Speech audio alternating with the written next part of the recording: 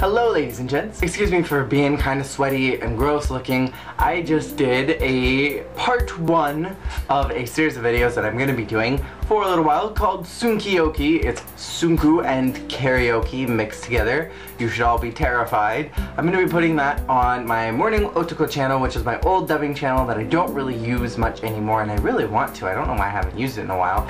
But I'm going to be uploading all my Tsunkeokes to that, and I will link that below so you can kind of check that out. And then whenever that's uploaded, if it's not already uploaded by the time that this comes up, then you can go and check that out. Today I'm going to be talking about the 2 new cute songs that have been released, Love is More Innovative and Living Alone in the City. I will link both of these music videos to their YouTube channel below so you can go ahead and check them out there. Initially I was not a huge fan of both of these songs, and after listening to them a couple of different times, I'm still not incredibly impressed. Let's talk about Love is More Innovative. We had these sexy undertones and almost this salsa vibe for the intro, and I was really digging it. But then we introduced this weird techno-pop thing that Tsunku's been into lately, and don't get me wrong, it's fine, but I don't really think that it worked very well with this particular song. What I did appreciate about this song is that the lyrics appear to be very different from something that Tsunku normally writes. It is incredibly empowering to women. Empowerment? What is this? It almost seems like the girl in the story is calling out the boy on his bullshit, and I appreciate that. Most of Tsunku's songs that have to do with love in any context is usually about the girl having lots of namida about how the guy just doesn't like her the way that she likes him, and that she has to do these mundane, horrible, boring things in order for their relationship to work.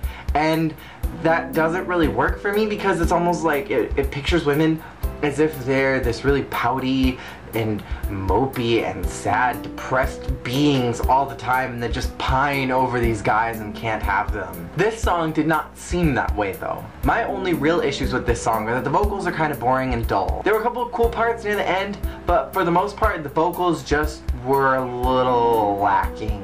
However, this music video does gain a lot of points for me because I really liked the effects that were used in the entire video. There was something very cool and mysterious and almost sexy about it. However, those singular dance shots of the girls in the warehouse all by themselves seemed a little bit too much like a horror movie, and all of them were gonna die by the end of it.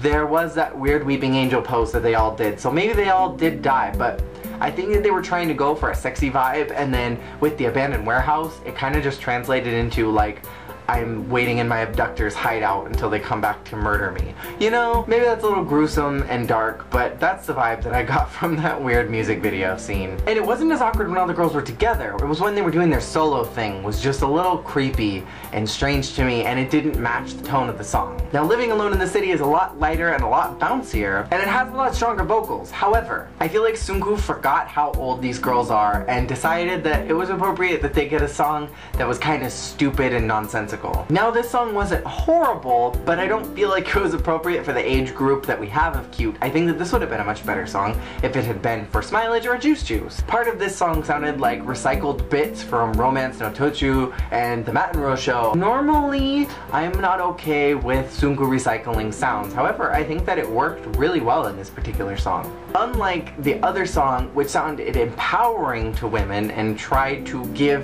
empowerment to the girl in the story, this song almost seemed trivializing at times, kind of like that I'm pining over this guy, except it was in a different kind of way, but it just seemed really trivializing and stupid. And then there was that line about he likes my chubbier side, and then the girl ate the donut, and like, I don't know.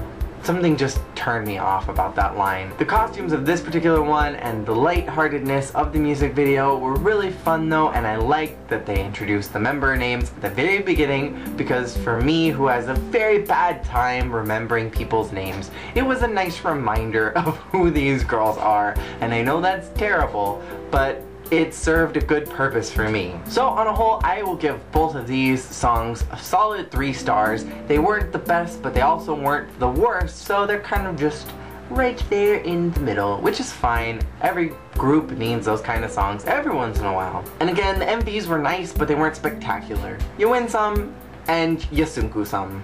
Thank you guys so much for watching. I will see you guys all again next time. Please leave your comments on what you think about these particular songs in the comments below. And I will see you guys all again next time. Peace out. Itadakimasu.